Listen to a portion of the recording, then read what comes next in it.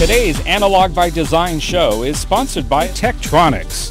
Tektronix provides next-generation test and measurement solutions that can help you solve your toughest design challenges. With over 55 years of experience, Tektronix brings you the latest advancements in probes, oscilloscopes, logic analyzers, and signal sources, as well as application-specific software from Tektronix. From the high-performance analog IC design and manufacturing capital of the world, it's National Semiconductor's Analog by Design show. Here's your host, the guru of analog, the one and only Bob Pease.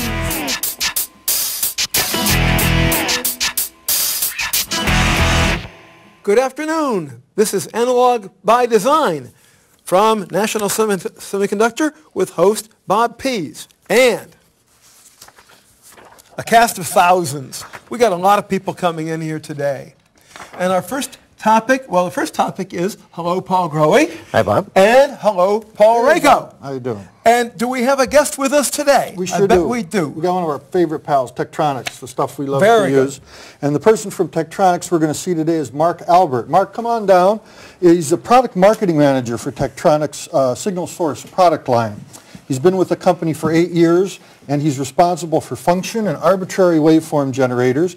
He has an MSEE from the Technical University of Darmstadt, Germany, and an MBA from the University of North Carolina. Welcome, Mark. Welcome aboard. Thank you.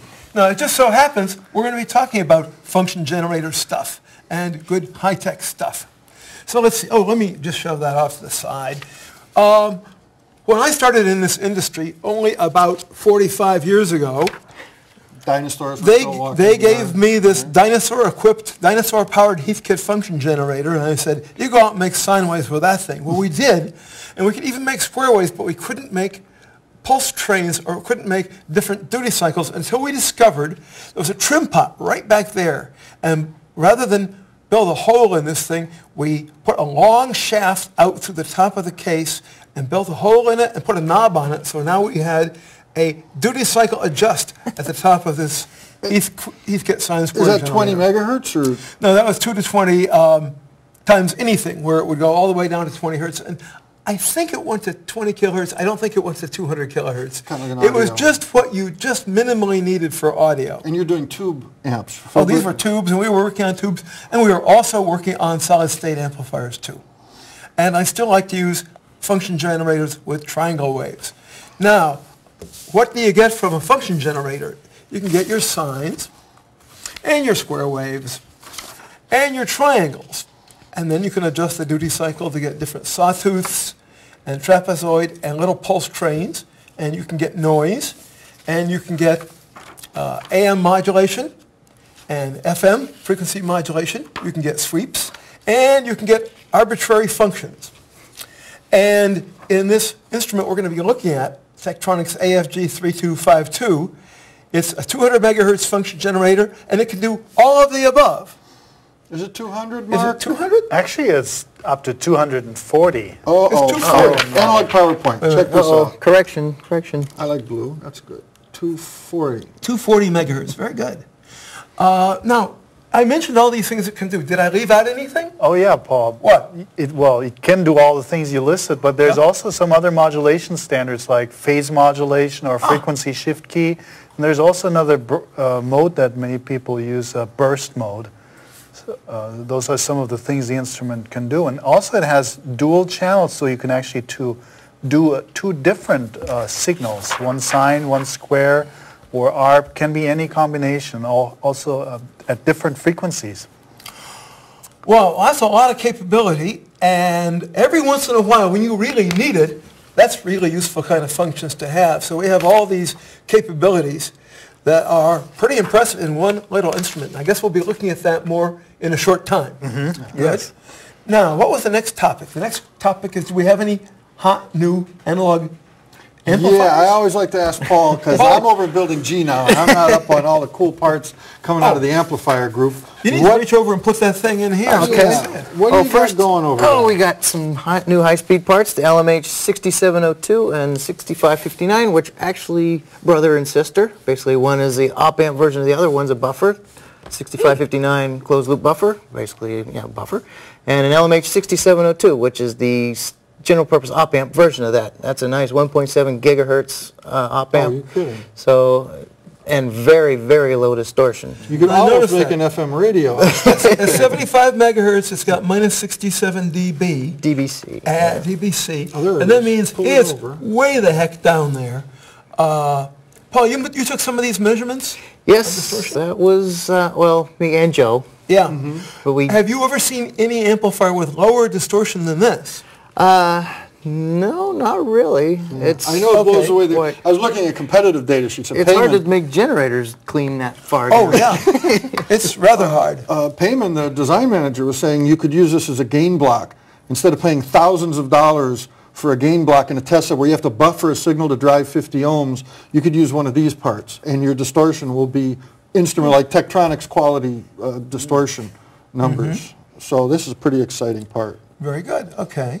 Any other technical stuff we want to look at in here? Mostly it was just this page, and you can look these things up on the web and print them out yourself and have fun with them. Right, this is just But the data I like sheet. that We low checked. distortion. Yes. Yeah, it's awesome.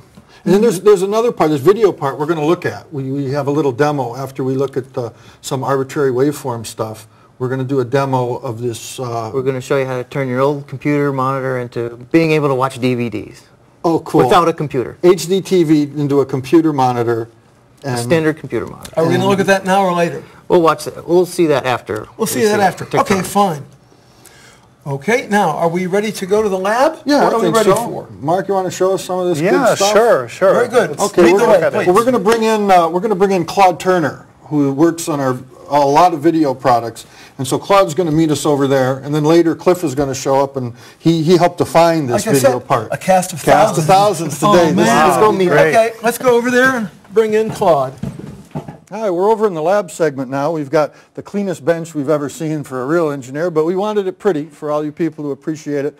Claude Turner's here. Claude's an assistant engineer in our amplifier group. He's worked with CRTs and video signals, and he got real excited about this equipment because it can do tests that competitive machines can't. It's fast enough to do that.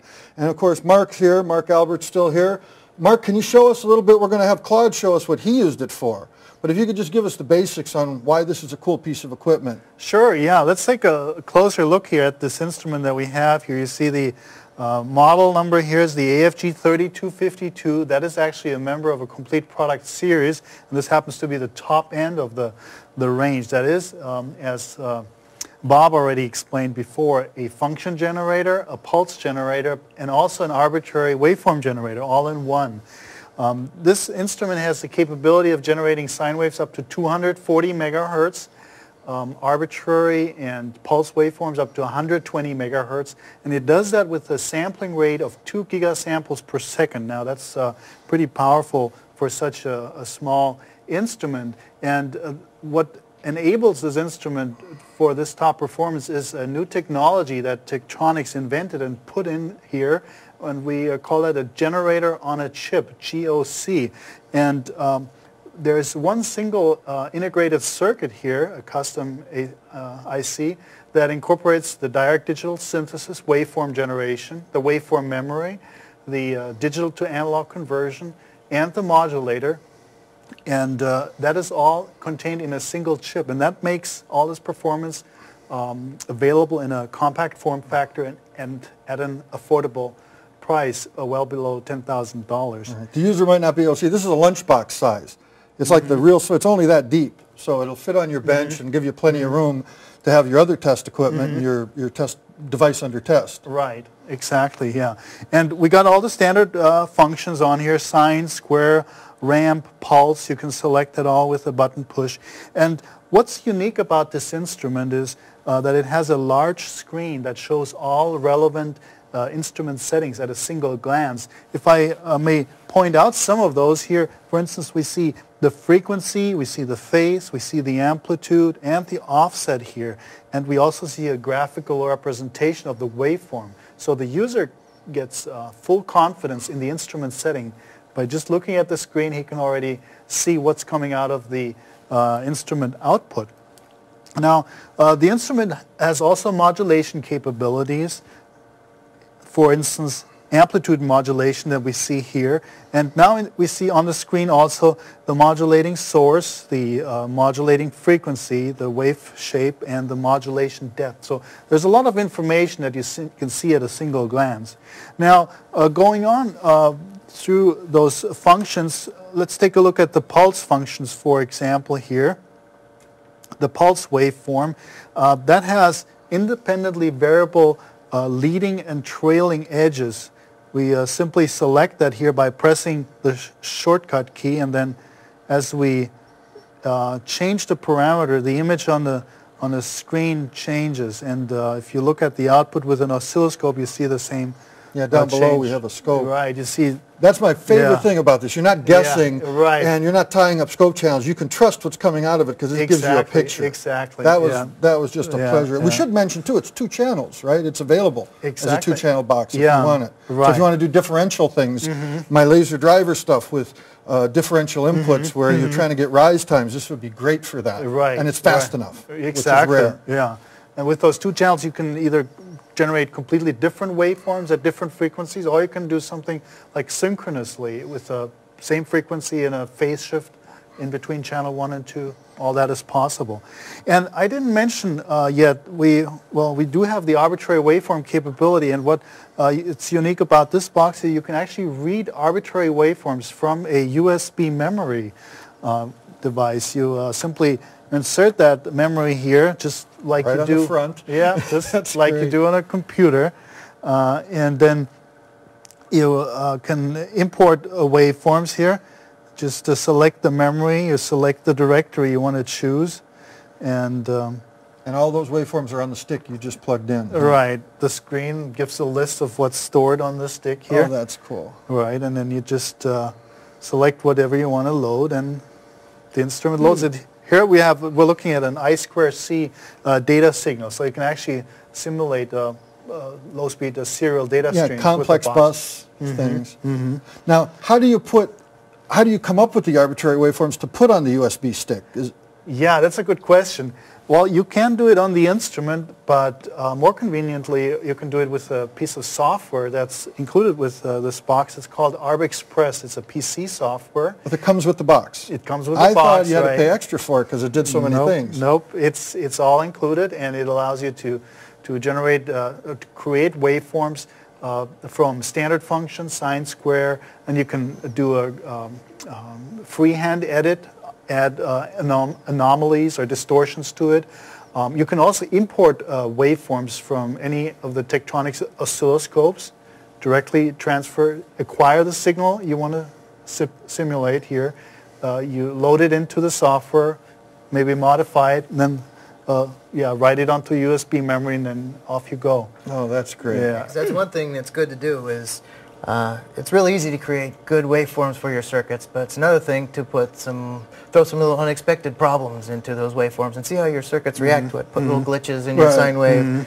You know, put a little extra glitch in here and see how your circuit... Right, that's what Claude told me. He said there's all kinds of standard video signal generators that make a perfect within-spec generator, but what this will do, let you capture it or come up with your own and start moving the pulses. And he was playing around quite a bit with that and had some good results. Yeah, purposely distorting your signals. Yeah. Yeah. And then there are also a number of other capabilities. We don't have time to talk about all of them, but just to give maybe one more example, if we have any type of signal, and let's say we want to add some noise to it for like limit testing or just see how the device responds if the signal has a little bit of noise. I do filter stuff. We've got our WebBench filter designer, and it's real curious as well. The filter's supposed to take noise out, and so if you could generate the noise, that'll tell you and make an easy, trivial test setup. Right, and we actually do have a noise generator integrated for each of the channels, so it's built in, and you simply select that noise function here, you turn it on, and then you add a noise level to it. So And you see how the signal gets on the bottom noisy on the scope. here. Yeah, that's great. And you can do it to any, that would apply to both an arbitrary signal that you created or any of the canned signals, square, sine, exactly. triangle. So if we hit sign, we can You actually got make a fuzzy noisy. sign. Oops. Yeah, we'll have to quickly go back to that menu. All right. Okay, and we can. Oh, look at that. And just dial in how much noise you want. Exactly. That's beautiful. Okay, that's great. Anything else you wanted to mention? The instrument also has standard communication interfaces on the rear. GPIB. LAN, GPIB, right. That's also great. USB. Oh, really? So you can talk to this USB? Yep. Oh, that's great. And by the network. So this is a 14-bit? It has 14-bit vertical resolution, right. 14-bit, 2 So gigabytes. it's making pretty pure sine waves if you've got that many bits to make your... Yep. So you get good spectral Very purity for clean that. signals, very high frequency resolution. Oh, that's great.